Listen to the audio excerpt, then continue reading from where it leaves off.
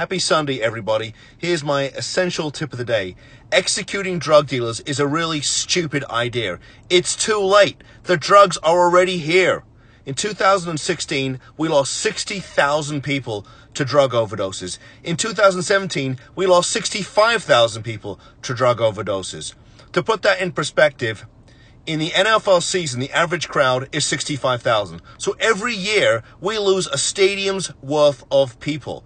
The only thing that's going to change that statistic is making treatment available to everybody, which it clearly is not as of now. We need to stop building bridges to nowhere and buying cruise missiles to bomb some tin pot dictator thousands of miles away and start taking care of the people that are here. You got to make treatment available to everybody. Until that happens, lots more people are going to continue to die.